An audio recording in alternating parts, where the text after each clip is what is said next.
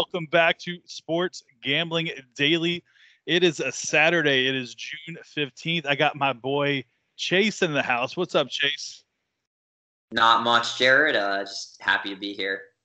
So the reason why we got Chase on here is because this guy's been crushing it in the super regionals in college baseball. And I was like, you know what? College World Series is about to start. So we got to get this man on here to spread some of that fine knowledge that he's got. Make sure you check him out on Instagram and on Twitter real quick. So what are those two handles you got? Yeah, so Instagram and Twitter, same thing. Chase Love It, Loveit. Jared will have the handles down in the description, so you guys can just click on them right from there. That's right. So Chase is a member in the Discord. He also goes by the tag Laurel in the Discord. And you guys definitely need to be in the Discord. There's so much good information being passed around. Laurel/Chase, he's been in there just crushing it.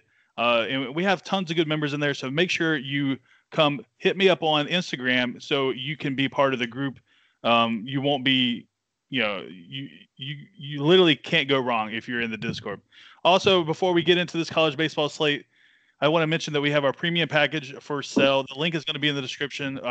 We are focused on Major League Baseball right now.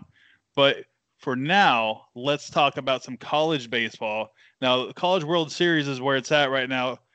You can bet these games on Bovada. There are lines up. And we're going to get into our first matchup, Chase. So we got Michigan taking on Texas Tech. Now, this game, first pitch is 1 o'clock today. So what do you 1 o'clock Eastern time? What are you thinking here? Yeah, so this might be the game that I'm actually the most excited about on the board. So I'm happy that it's the first one off. So for you guys who don't know, one thing that's really cool about college baseball is the tournament's set up very similarly to basketball. However, the teams are put into pods of 4. Just like with college basketball, how there's a first 4 in and a last 4 out, we actually have 2 teams here that were a part of the last 4 in. One of those teams is Michigan. Another one of those teams is Auburn. So we have 2 of those teams who are, sort of Cinderellas here, who are, playing in the final 8, which is really cool. Michigan and Texas Tech, they actually played this year. Texas Tech swept the series during the year, which would make the public from the outside, of course, be sort of on Texas Tech. Michigan's coming with a record of 46-20. Texas Tech coming in with the 8th seed overall is 44-18. Last I checked, Texas Tech is the betting favorite at, I believe, minus 160-ish in that range. That's correct. Texas Tech minus 160, Wolverines plus 140. Over under is at 11. Gotcha. Yeah. And then, pitching matchup here. So Michigan is throwing Kyle Kaufman, the 77th pick, to the Colorado Rockies.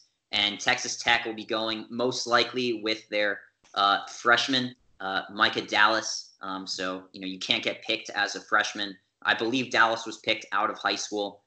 But one of those guys who had his heart set on Texas Tech, so no reason to sort of draft him high in the draft. I want to talk about Kaufman really quickly. So Kaufman in his last 3 starts, 8.2 innings pitched. That was against number 22 Creighton in the regionals. 8.1 innings pitched with 2 earned runs. That was against number 1 UCLA in their 3-2 victory. Huge upset. So UCLA came in the number 1 seed the entire tournament. And then also during the regionals, I believe, or last game in the Big Ten tournament against Ohio State, 8 innings pitched, 2 earned runs. So this is a guy who's thrown 24 innings in his last 3 games, and he's let up 4 runs, which is ungodly, really, and especially for college, which traditionally is putting up a lot more runs than the major leagues. For a guy to be throwing 8 innings and really not being touched against good teams. I mean, Creighton, UCLA, Ohio State, these were all teams in the tournament. UCLA, again, best team in the country. And then we're looking at the other side of the pitch. So Texas Tech, they're coming in with a player who you guys might recognize from the MLB draft. Josh Jung was the Big 12 Player of the Year. drafted number 8 overall by the Texas Rangers. This was a guy who in the Super Regionals against Oklahoma State, he had 3 home runs in 3 games. Wow. There's a reason why, this guy was picked so high. He's a really, really talented player. But there is something that I want to point out here. Texas Tech is a completely different team at home than they are at away.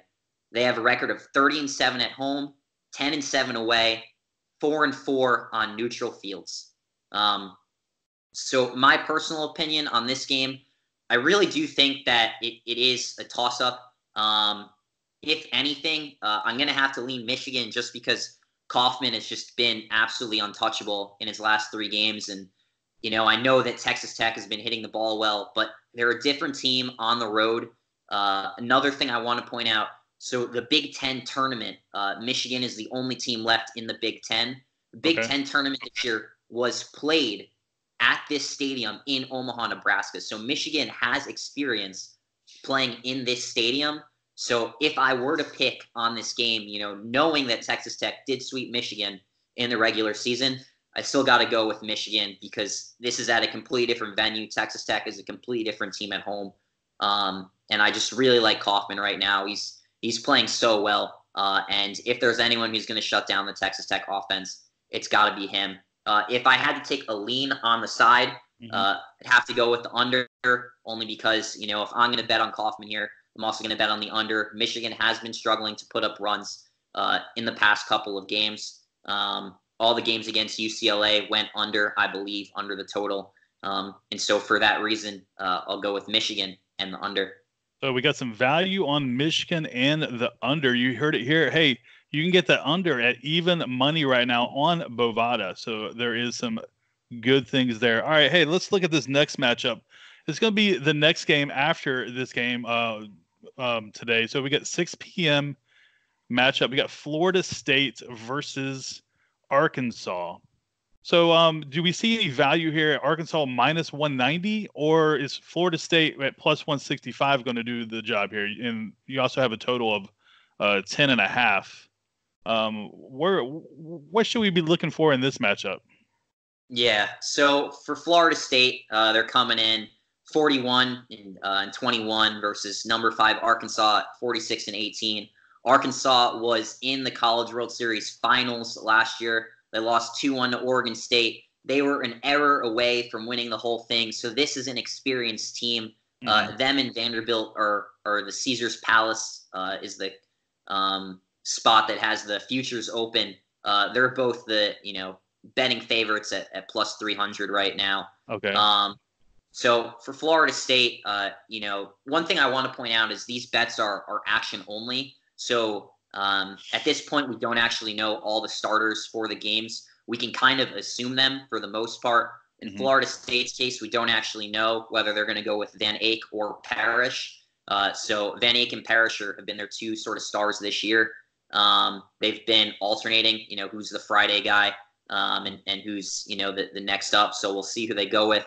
On the flip, Arkansas is going to go with Isaiah Campbell, 74th pick. To the Seattle Mariners, so that's a 2nd-round pick. A couple of other things I want to point out in this matchup. Florida State, they just beat a pretty weak LSU team. So this isn't the LSU team of a few years ago that had Bregman along with 7 other guys who were picked in the top 5 rounds. It's like a minor league team. Yeah. So this isn't a stacked LSU team that they beat. LSU was on a down year. Florida State took advantage of them. One thing I do want to say, if there's any story to follow for the College World Series, if you've ever watched college baseball, something that you need to know about. So Florida State's coach, Mike Martin, he's in his 40th and final season coaching for Florida State. And he's got a record. They say that there are certain records in sports that will never be beaten. One of them is, Michael Phelps gold medals. Another one that's really famous, Kareem Abdul-Jabbar points. Mike Martin, I think, is up there with unbeatable records. He won 40 games each of his 40 seasons coaching in college baseball, making him the most winning college baseball coach of all time. I think that baseball could be around for another 300 years, and we will never, ever, no one will ever see that again. So hats off to Mike Martin. Yeah, by far. I know that, the casuals should be rooting for Florida State if you don't have a dog in the fight.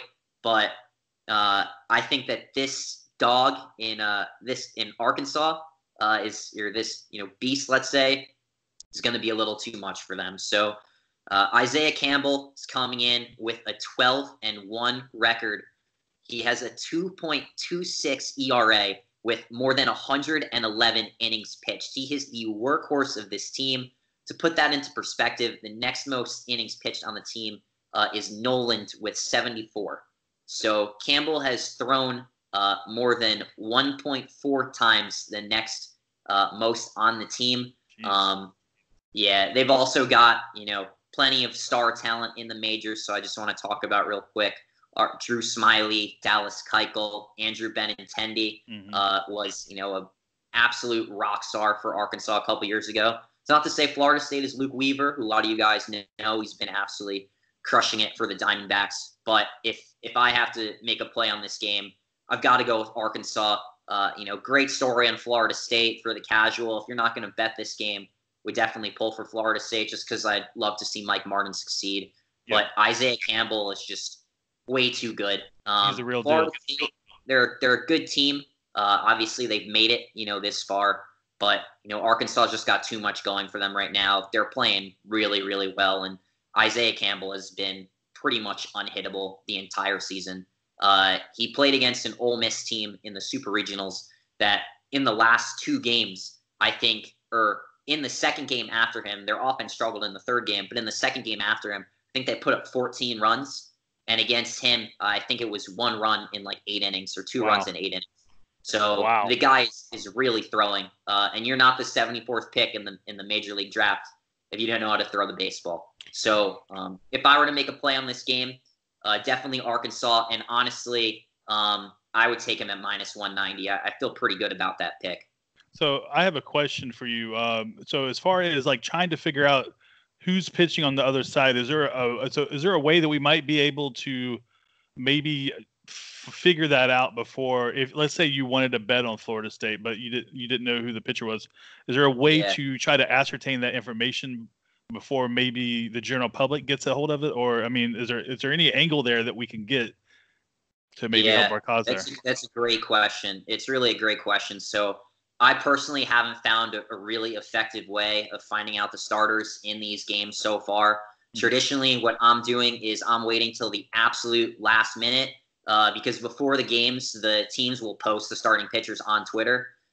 So that's one way to do it. And, I've been placing my bets about 15 minutes before the game. There are some lines that, you might want to hop on early. For example, if you do like Michigan, they have been dropping. So I think they opened up at like a +155, and they've slowly been going down. So if that's one that you want to hop on, I would do that soon. But if there's a game, like Florida State, for example, where you don't know the pitcher, you're probably just going to have to wait until you can be sure. I mean, it's more than likely going to be Parrish. He's been, their main guy this year. But Van Eyck has been pitching well, so I'm not so sure who's going to show up. All right. Hey, you guys heard it. This man knows his stuff. I mean, that's why I brought him on. Chase knows his stuff. Now, make sure you check him out on Instagram and Twitter. Why don't you go ahead and give him your handle again? That's right. Appreciate it, Jared. So my handle for Instagram and Twitter is Chase Loveit, Loveit. I don't have, too many followers in there, so I answer everybody. If you ever have any questions, if you ever want to talk, if for some reason, I don't know why you don't want to join the Discord, you can always hit me up on Instagram or Twitter. But, got to give Jared the plug. I wouldn't know him if it weren't for the Discord. Everything he says is totally true. He's built out a really awesome special betting community there. And if it weren't for him, I wouldn't be here. So I would definitely check it out if you guys haven't already. Hey, I definitely appreciate it, Chase. Now, hey, you heard the man. Go follow this guy. You're literally costing yourself wonderful information if you don't. He's a cool dude. And we got another matchup here. Now, on Sunday, we got Louisville taking on Vanderbilt. Now, I think you might know a little bit about these Vanderbilt Commodores, but let me give you the lines real quick. We got Louisville +180. We got Vanderbilt -220. That's very chalky. Over and under is 11. Now, Chase, does Vanderbilt sir. have it? Does Vanderbilt have it here, or is Louisville going to sneak up on Vandy and have a big upset? Absolutely. So Vanderbilt is the favorite right now for good reason. They have a 54-11 record. They absolutely dominated the SEC, which, as we can tell, the SEC has 4 of the 8 teams in the College World Series are coming out of the Southeastern Conference. That's And right, Vanderbilt baby. SEC was dominating all of them. And so Vanderbilt is a favorite for good reason. Okay. However, Louisville's no slouch. Number 7, 48-16 record. And they just absolutely crushed, and I mean crushed, number 10, East Carolina University, who is also, a traditional baseball powerhouse in the past couple of years. So, they didn't just beat up on any slouch of a team. Now, a couple more things that we need to take a note of. Louisville and Vanderbilt, they play in the regular season every single year. They're only 2.5 hours away. I don't know how long ago that's been going back. I don't know if it's been a 5-year thing, 10-year thing, 15-year thing. But in my memory, since I've been following college baseball, which is, when David Price was playing for Vanderbilt, I went to Vanderbilt myself. So that's how maybe there's some bias here. Maybe there isn't. But, in my memory, Vanderbilt plays Louisville every year. Again, they're 2.5 hours away. Mm-hmm. Now, let's get into the pitching matchup. So Vanderbilt is more than likely 99% going to throw Drake Fellows. He was a 6th-round pick to the Padres. And Louisville is going to go with their ace, Reed Detmers. So Detmers is a sophomore, so he was not picked yet in the Major League Draft. Just so you guys know, in order to get picked in the MLB Draft, you either need to be a senior in high school or more than 21 years old. Therefore, usually freshmen and sophomores in college aren't yet eligible to be drafted to the major leagues.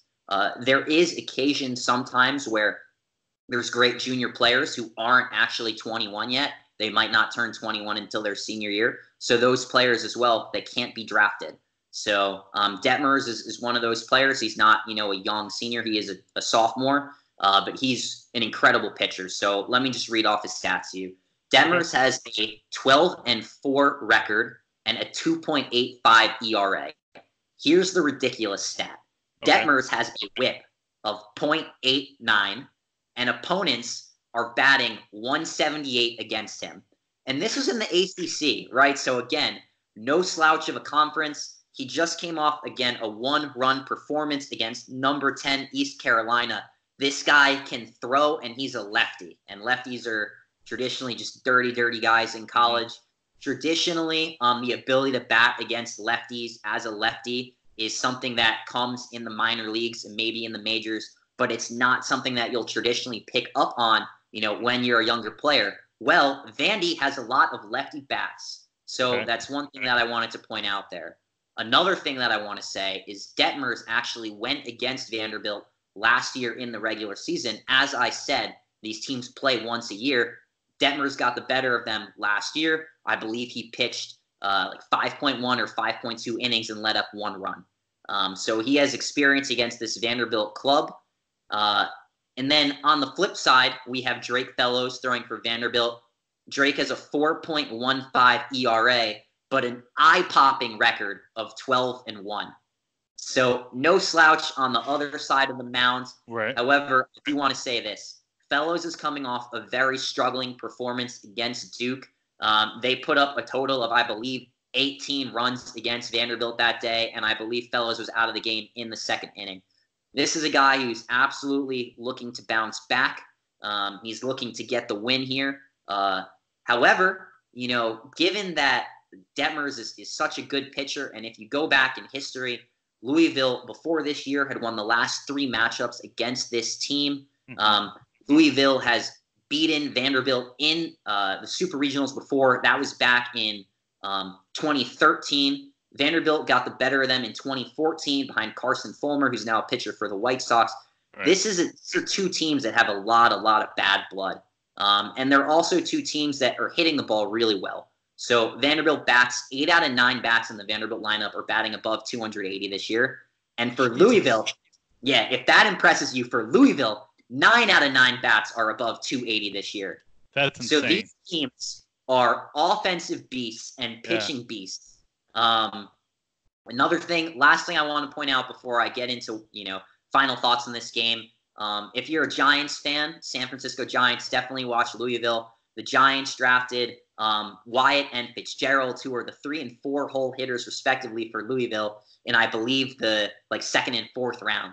So I don't know who the Giants scout is over in Kentucky, but he's definitely got some pull. So that's what I'll say. But so we're going here. We've got two teams that are both incredible, right? Don't get me wrong. Both teams are incredible. Both pitchers are incredible. Detmers might be a little bit more polished than Fellows and is coming off a hotter start.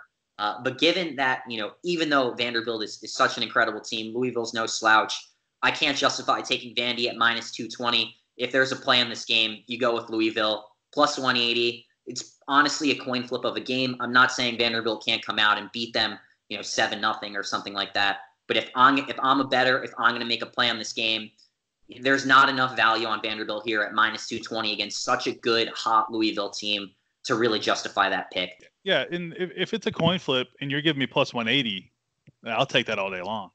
That's long-term value. You can't go wrong there. Now, what do you think about the over/under here? It's 11. It's juiced up on the over at minus 115. Under is minus 105 for under of 11. You have a lean on that side? Yeah. If I were to make a lean on the total, I'm going to actually go with the under here. I expect Fellows to now have a bounce back from his last game. And additionally, if you go back in time, Louisville and Vanderbilt, these games do not tend to hit 11 runs. As I said, there's a lot of history here. Obviously, these are in different parks. They're with different players. But for the most part, in college baseball, trends stay the same. Another thing that I want to point out is traditionally in this stadium, if you go back in time, College World Series Stadium, the new one in Omaha, has existed since 2011. If you go back in time and you say, hey, the average of each game should be 9.5 runs for a college baseball game, I believe, I think I did the math earlier, something like 63% of the games go under. And that's 9.5. So if you're seeing 11 and 11.5 on these games, going under is a pretty safe bet for the most part. Now, I will say this. Last year was the only year in history since 2011 that the average totals have been above 9.5. So last year, the games were actually going over that number. And in the Big Ten tournament this year, which was, again, in that stadium in Omaha, those games were also going over. So I wouldn't just bet the under blindly because, there are these trends now in the last year and a half that these games are starting to go over. So I wouldn't just, hammer the under because that's what usually happens here. But, that is something to keep in mind of traditionally College World Series. It's a, pitcher's paradise. There's a lot of games. If you go back in time, you're going to see 3-0, 2-1, 4-1 games. And really just expect this game to be a pitcher's battle. I think if Fellows struggles, Vanderbilt does not want to go into the loser's bracket. They will yank him quickly, and I wouldn't be surprised. They have 4 quality starting pitchers. If you see another starter going after him, whether it be Mason Hickman or Patrick Ravy, Vanderbilt's got plenty of arms. So does Louisville. So if I'm going to make a play on the side, I'd probably go with the under. Yeah, it sounds like these two teams are stacked. I mean, you got hitters on both sides, you got pitchers on both sides. I mean, it almost sounds like this should be the championship game almost. Yeah. All right, so let's go to the last matchup on Sunday at 6:30. You got the Auburn Tigers taking on their SEC foe, Mississippi State. A little rivalry, I would imagine. Now you have the Auburn Tigers at plus 200, which that's the biggest underdog out of all 4 of these matchups. With Mississippi State at minus 240. Now this is all at Bovada, so they are actually the biggest favorite out of all these 4 matchups. Over under set at 10. Minus 110 is the juice on that. So you got Auburn taking on Mississippi State. SEC battle. What are you thinking here? Yeah, so these are 2 teams that obviously know each other well. They play each other every year. Auburn's coming in on fire. So is Mississippi State. Auburn is another one of those teams that most people probably wouldn't have expected to be this far. Mississippi State's coming in with a record of 51-13. They are the number 6 team in the country against Auburn, who's coming in with a record of 38-26. I'm not sure if they even put up a positive record this year in the SEC. However, this is a team with a lot of talent. For those of you who follow college baseball, you probably know the name Casey Mize. Was a pitcher for Auburn last year. He's now in the Tigers organization, number 1 overall. So this is a team that gets some talent. However, this is what I'm going to say about this game. Ethan Small, who's going to be the pitcher for Mississippi State, he has a 10-2 record this year and a 1.76 ERA. And remember, this is in the SEC, which is the most dominant conference in college baseball. And this guy, Small, had a 10-2 record and a 1.76 ERA. He was a first-round draft pick, I believe, to the Milwaukee Brewers. I could be wrong, but he was picked right in the 30s range. Yeah, he was picked by the Brewers, and opponents are batting against him .164. Jesus. This guy is a stud. Yeah. Definitely. Here's what I say about Auburn pitchers. So Auburn has a stud of their own. His name is Tanner Burns. However, Tanner Burns has been banged up. He's been injured for a majority of the year. I'm not sure if he's going to be pitching today or if he's going to be pitching on Sunday. This is the biggest question mark of all the pitchers. No one knows who Auburn's going to throw. No one knows if Tanner Burns is going to be healthy. And I will say this, Auburn's top player this year, his name is Will Hollins. Going into the year, people were projecting Will Hollins to be, maybe a first-round pick, second-round pick. He's been struggling pretty much all year. He was picked in the draft. He was their top pick. But I believe, he slid to like the 5th or 6th round. Again, could be wrong on there. And another thing I want to say, so Mississippi State, traditionally just a baseball powerhouse. Names like Hunter Renfroe, Mitch Moreland, Brandon Woodruff. So these are all guys who are, tearing it up right now in the majors. With what the insight that I have in this game, whether it is Tanner Burns or not, whether he is healthy, you got to go with Mississippi State. If you're going to play this game, I understand they're the heavy favorite. They're the heavy favorite for a reason. This is a really good baseball team. This kid, Ethan Small, he can really, really throw the ball. If you're going to make a play, I'd put it on Mississippi State. What about a total?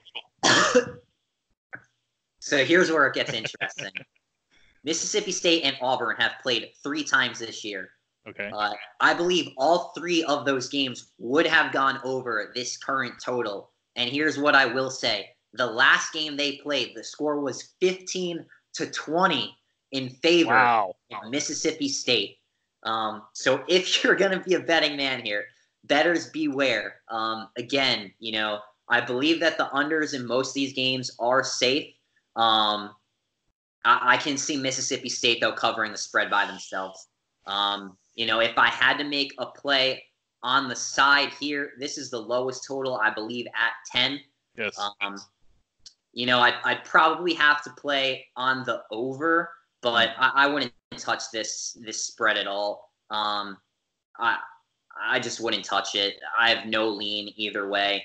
If you're going to make a play, play on small. You can even play, minus the 1.5 on Mississippi State. I'm pretty confident in that.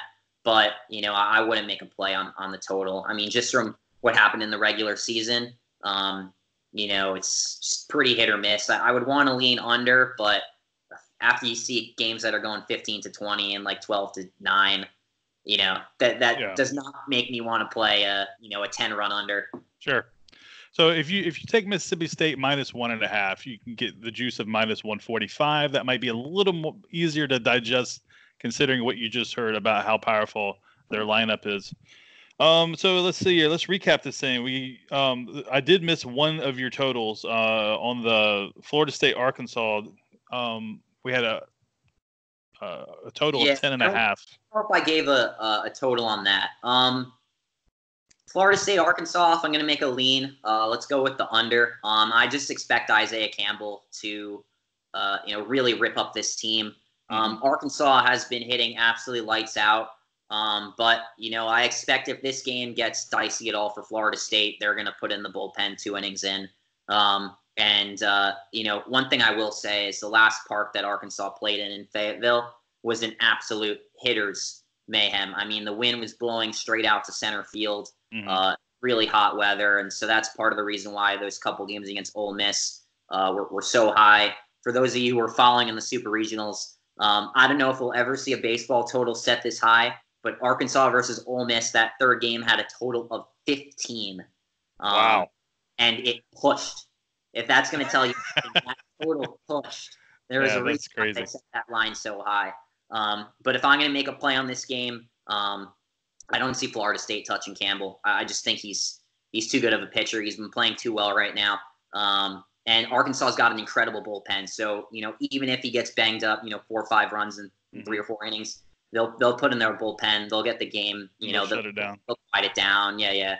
If Florida State gets more than 5 runs, I would be absolutely shocked. So if I'm going to make a play in this game, it's got to be the under. And what we'd be hoping for here is that the Florida State pitching staff shows up again. They did pitch well against LSU as a team, so it could easily happen again. But if I'm going to make a play on the total, let's go with the under. Well, I'm convinced. I appreciate you coming on here, Chase. Now let's go over these picks. You got Michigan. You got a lean on the under 11. You got Arkansas, lean on under 10.5. You got Louisville with a lean on under 11. And then Mississippi State with the lean on the over. Did I get that right? Yeah, absolutely. All right. Hey, everybody that's watching this program, stop what you're doing. You go over to Instagram, you go over to Twitter, and you follow this man. This guy knows his shit. I mean, how do you not? Can you not tell? I mean, we're 30 minutes in, and this guy's a wealth of knowledge. Chase, thank you so much for joining me today. Now let's go ahead and put your Instagram and your Twitter out there again so everybody can follow along. Yeah, so once again, Instagram and Twitter are chaseloveit. So, no spaces, ChaseLoveit. What do we love? Winning money. And that's what right. If you follow me. As Jared said, on the games that I am playing, I am 10-1-1 so far, since the Super Regionals. I gave, leans and ideas to what I think are going to happen, in these, let's say, 8 games, right? Because we've got, 4 wins and then, some totals. But, probably I might play 2 of them. I might play 3 of them. So if, you guys want to know exactly what I'm playing, hit me up on Instagram, hit me up on Twitter, or hit me up in the Discord. Thanks so much for having me, Jared. I really appreciate it. Chase, we got to do this again. We got to do this soon. I love having you on. So, Absolutely. Let's do it again. So, hey, we're going to go ahead and sign off here. So, good luck to you, Chase. Good luck to me. Good luck to all of us. And I'll see y'all next time. Peace. See you guys. Bye.